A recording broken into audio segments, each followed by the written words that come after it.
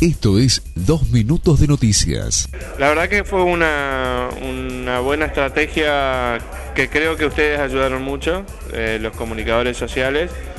Nosotros en principio lo que rescatábamos era la predisposición de una empresa venir a ofrecer al intendente que la garrafa se pueda vender a un precio sin intermediación.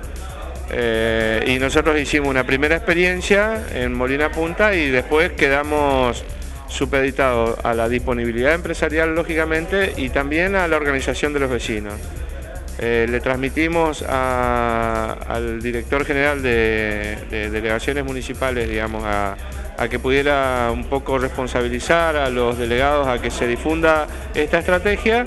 Bueno, hoy arranca un operativo conjunto con una empresa determinada de garrafa en el barrio Pirayui. Durante toda la semana se va a hacer en zonas aledañas, en el barrio nuevo.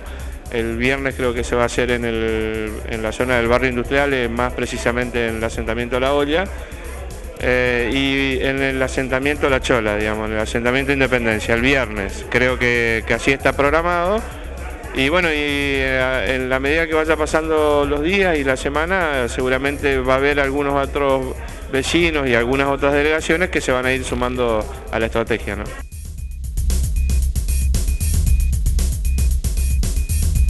Esto fue 2 minutos de noticias.